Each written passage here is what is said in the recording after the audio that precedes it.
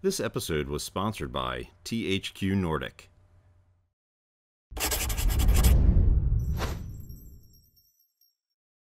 This week on Man at Arms, we'll be making something from a hit RPG that's just coming out, fully remastered.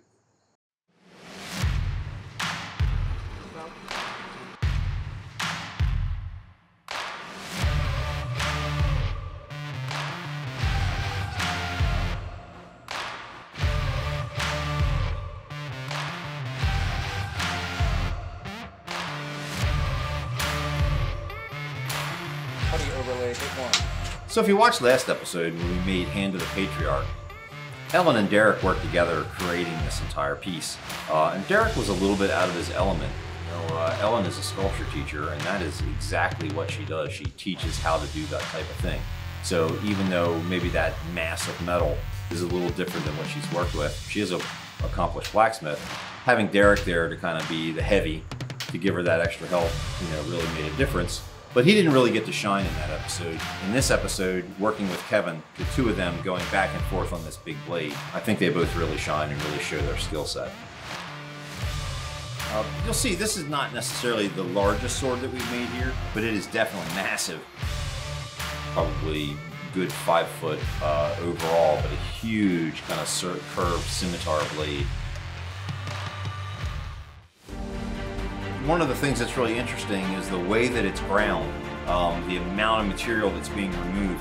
We're probably taking a good third of the weight of this entire piece and grinding it away.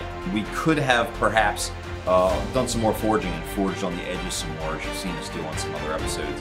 We didn't on this because there was a real big time constraint with this entire season, because the first episode went out 2 days basically after the beauty shots were done, after our final wrap here. And then this episode is 2 weeks afterward. 2 weeks seems like a long time, but it's not a long time to edit an episode, a primary episode. You know, this big sword was one of those things where the guard and the pommel were so big, and you know, the overlay on the blade was so big that in my mind, I was thinking about like big Chinese temple swords and things where the mounts are made in wood, or they're carved, or they're sculpted, or sometimes they're even paper mache, and then they're gold leafed afterwards, since this was a gold surface. So some people will say, well, why didn't they make, you know, that big stuff in steel? Well, traditionally it wouldn't have been steel, and had it been cast, it would have been even more fragile than it would be in the sculpting epoxy. So we went right over a super hard wood, we went over that white oak, did that sculpting and epoxy, and then finished the surfaces, and that kind of gave us that big physical look that you see in the game. I think we came very close on this sword to what's actually in the game.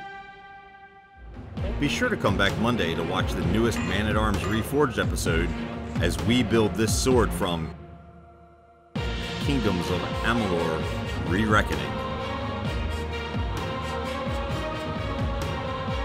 Only on the Almi channel.